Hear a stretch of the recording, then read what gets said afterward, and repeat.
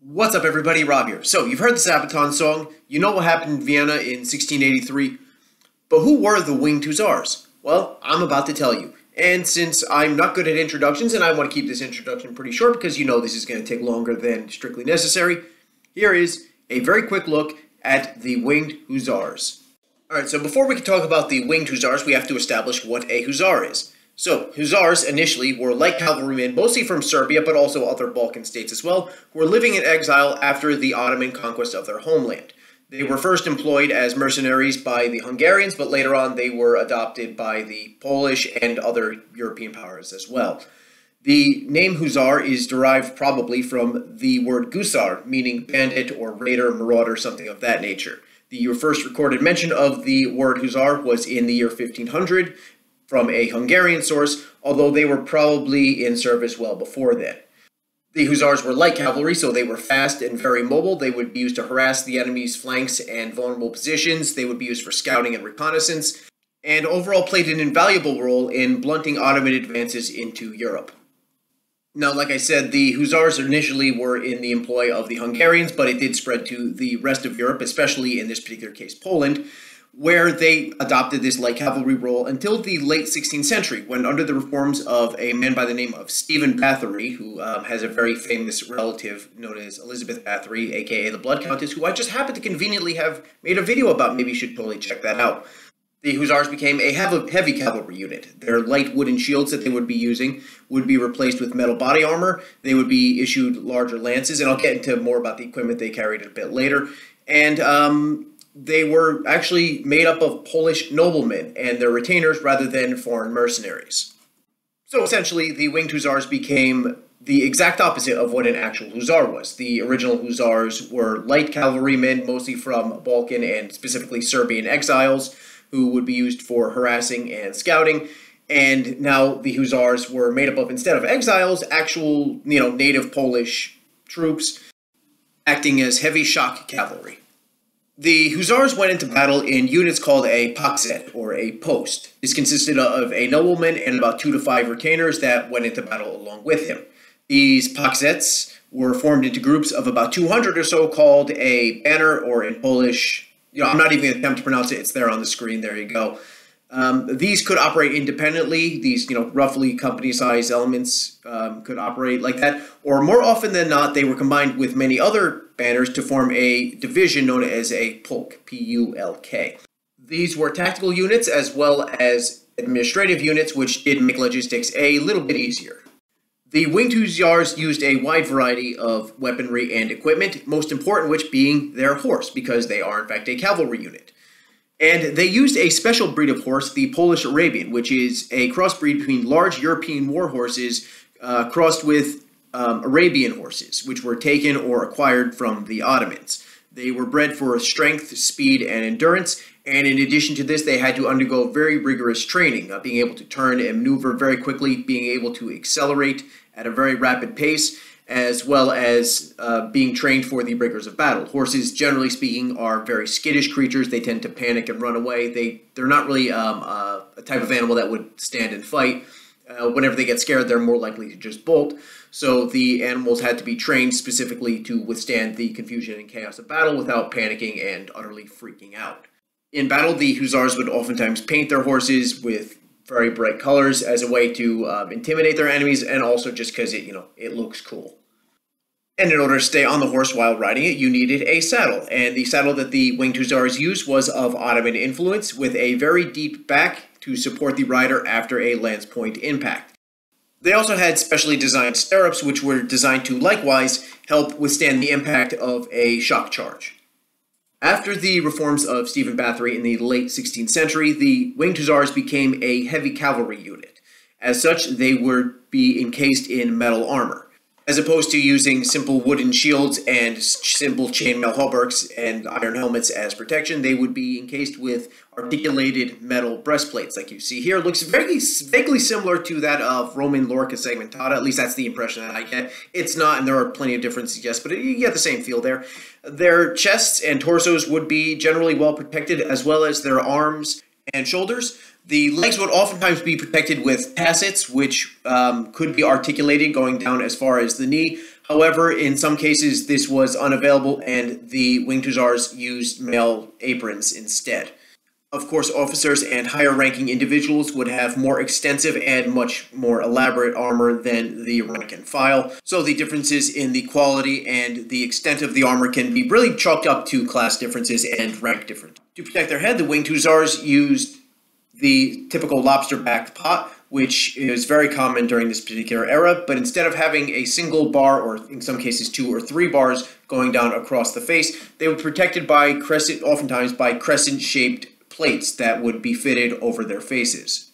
And this would be integrated into the helmet. So instead of a single bar coming down, as you can see right here, you have this crescent-shaped plate that protects their face and especially their nose. And now the most distinctive feature of the Winged Hussars equipment, the wings themselves. It consists of a wooden frame with attached eagle or swan feathers, though occasionally ostrich or some other type of bird would be used, and they have multiple purposes. The first is pragmatic. It was to prevent attacks from behind, particularly a defense against lassos. A lot of steppe peoples that the Ottomans employed. The Huns did this way back centuries before the Mongols did this. They would use lassos, which are basic, well, you know what a lasso is. It's just a rope with a loop around the end. And they would throw this over someone and they would drag a person off their horse. These large wings help prevent attacks from this particular type of weapon. Secondly, the sound they make makes like a weird rattling noise, and that would actually freak out horses that were not used to the sound. Their horses, of course, would be used to it due to the extensive training they've been through, but enemy horses would not be used to this rattling noise, and the horses would freak out. And their own horses were used to this sound, so it would actually help to drown out the other sounds of battlefields, such as the explosions and the shouting and the, metal on metal slamming into each other. And it would keep their own horses calm, since they were used to this particular noise, and it wouldn't be anything for them to, get freaked out over. But probably the main reason for the wings would be because it looks cool. I mean, you have, hundreds, if not thousands of riders, all of these wings streaming behind them. It just, looks intimidating, it looks impressive, and that's pretty much what the Winged Hussars were going for. The Hussars would oftentimes also have cloaks and capes made of exotic animal skins, for example, lion or leopard skins, or occasionally wolf skins as well.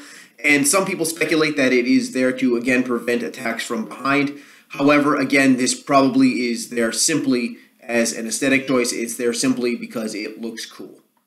The main weapon of the Hussars was a lance, which could be anywhere from 4.5 to over 6 meters in length, or if you want to use freedom units, between 15 and 20 feet long, sometimes even longer. Now, I know what you guys are thinking. That is an obscenely long lance. I mean, they're going to be holding it one-handed. How are they possibly able to, hold something that's over 20 feet long, one-handed while charging on a horse? That would be way too heavy and awkward. And most of the time, actually, yes, that is true. That would be a problem. But the Winged Hussars had a very interesting and very simple workaround for this particular problem. The lances, in fact, were hollow. They would normally be made of pine or some other very lightweight, cheap wood, and the center would be hollowed out, which allowed them to have this extra reach. Because the lances were hollow, they were a one-time use weapon, and the lance would almost undoubtedly shatter upon impact with anything solid. And this was, of course, remedied by the Hussars moving with supply wagons, which had replacement lances. So they would charge in, their lances would shatter, they would simply withdraw, grab new lances, and then charge again.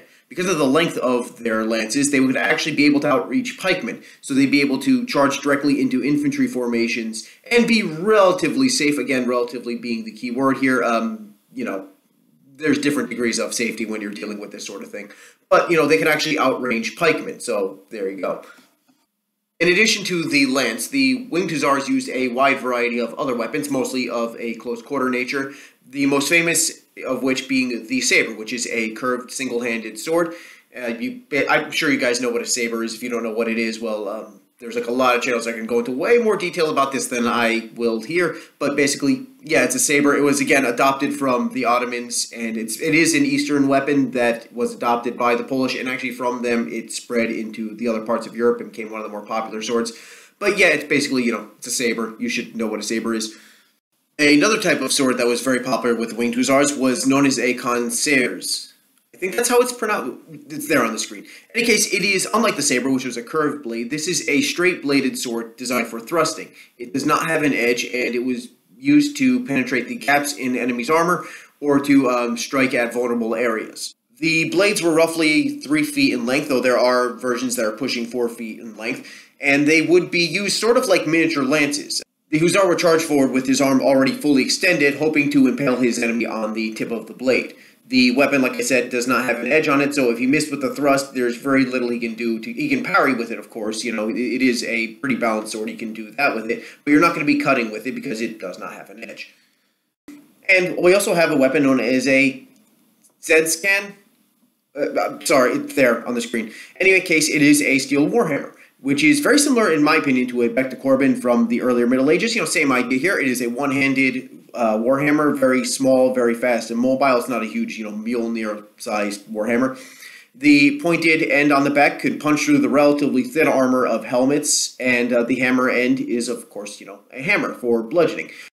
The Winged Hussars also made extensive use of firearms. Now, early Hussars did use some form of ranged weapon, usually in the form of bows and arrows, but as technology improved, they used early firearms. What you see here is a wheel-lock pistol, which is a one-handed pistol that could actually be used one-handed. Unlike the matchlocks that were also common during this era, you needed two hands to use that to manipulate this burning match cord. And it was just very difficult to manipulate while on horseback, holding the reins and everything else. So a wheel-lock pistol, as you can see there, there's this wheel there, and basically that is a serrated metal, basically a serrated metal gear, and you would have in the jaws a piece of iron pyrite. You would wind this thing up. It's basically a wind-up gun, and when you squeeze the trigger, the steel would the steel gear would spin, causing a shower of sparks when it rubbed against the iron pyrite, causing a shower of sparks which would ignite the pan, and that would send the ball out the front of the firearm. The Hussars would oftentimes carry a brace of pistols. These things were a pain in the neck to reload, so if they would fire their pistol and they needed another follow-up shot before they could reload, they would simply drop the pistol they had, pull out another one, and fire with that. The Winged Hussars would oftentimes tailor the equipment they used based on who they were fighting. For example, if they were up against fast-moving mounted opponents, they would oftentimes emphasize their ranged equipment, their bows and arrows, or their pistols. They would put away their lances and go for the ranged stuff. But if they found themselves fighting against an infantry-based enemy, they would use their lances. Okay, so the main tactic of the Winged Hussars was the heavy shock charge. To help demonstrate how this would play out, I am going to be using some Cadian shock troopers here, Warhammer collection. Of all the models I have, I do not have a single cavalry unit. It's all infantry, and I have a couple tanks, an artillery piece. I got a Valkyrie too, but that's pretty much it. I don't have any actual horsemen, historical or otherwise. Whatever, any case, that's neither here nor there. So, the Winged Hussars would often charge in ranks of 3 to 4 deep, at least initially, but then later on it was reduced down to 2 ranks as the 17th century progressed, and I'm using 2 ranks because it's easier to handle. So, the way the charge would begin is fairly simple. They would be spaced out fairly wide apart. I think it's about the length of a horse between each one of the men, and they would advance towards their enemies at a walk. The reason why they would do this is manifold. They would, first off, be spaced apart like this, usually the distance of 1 horse between each of the riders, and this was to help avoid boundary objects. Say if there was a tree in the way, they can maneuver around it pretty quickly, or, you know, like dead bodies, or, you know, whatever else could be on a battlefield. You know, there's all kinds of debris and stuff there, so this is a good way to avoid that. And also, this was again an era where ranged units were becoming more and more effective, so you have more and more advanced firearms available, so you want to keep a pretty spread out, pretty open order to avoid you know, presenting this mass dense target. And they would be advancing at a walk. Now horses, they tend to get very tired very quickly, so you don't want to be running the whole way. You wanted to, you know, save the horses for that initial shock charge and not have them completely tired and blown out by the time you reached the enemy. You wanted to have them as fresh as possible. So they would first advance towards their enemies at a very slow walk to avoid tiring the horses out. Then they would move into what is known as a trot and then a canter. Now these are all different speeds of a galloping horse or a moving horse, and it involves how many beats per minute, how many, you know, hoof beats per minute the horse has. And I'm not going to begin to try to figure that out. I'm not really much of a horse person, but whatever. In any case, as they would increase speed, they would then close their ranks together. So this wide formation would become a much more densely packed formation, and they'd minimize the frontage. So much so that by the time they got to their final speed, which was a gallop, which is basically just, you know, a full-on, I don't want to say a sprint, but basically, you know, a horse running now, they would be in this densely packed mass. And the reason why they would be in ranks is so should somebody, like this guy, not you, but this guy, you know, gets shot, this guy from the second rank would simply move up to take his place. So the whole idea was that this front rank, the main point of impact was a single unbroken line of horses and men with their very long lances, these long hollow lances, all pointed towards the enemy in this one solid mass. So basically, it's very similar to a pike block that they would be facing against, but this time on horseback. So basically, it's a horseback pike block. And then, quite simply, they would be at a full gallop at this point, you know, right before they hit the enemy. They'd be in this densely packed formation in these two ranks, like this, and then they would slam into the enemy at pretty much full speed. Now, upon impact, the Hussars had two real choices. They could either withdraw, go back to their supply wagons, grab another lance, and try again, or they can draw their secondary weapons, their swords, their hammers, their whatever else is they have, and continue pressing the attack. It really depends on the impact and how much of an effect it had on the enemy, the tactical situation, and a whole bunch of other factors. But generally speaking, they would be using this massive shock charge, hit the enemy with one massive punch, hopefully break through, and basically they were the battering ram for their army. They would move in, shatter the enemy, cause a massive breach in the line, which would then be exploited by either other cavalry units or possibly even infantry. So they were really, just a giant battering ram. They make a breach, make a hole where the rest of the army would then pour through. The Winged Hussars proved to be the decisive element for many Polish victories throughout the 16th and 17th centuries, where they gained a reputation for their skill, their bravery, and their capabilities on the battlefield. Their most famous battle was in 1683, when Vienna was under siege by the Ottoman Empire.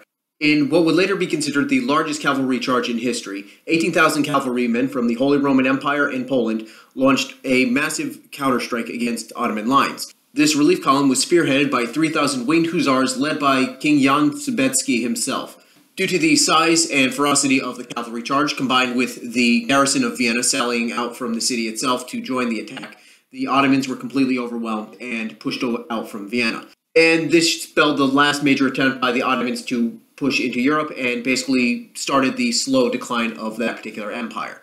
In spite of their record, the days of the Winged Hussars were numbered. And advances in military technology, mostly in the form of better artillery and better firearms, and not only better firearms, but more troops being equipped. Instead of being, half pike and half musket, virtually by the 18th century, everybody would be armed with muskets.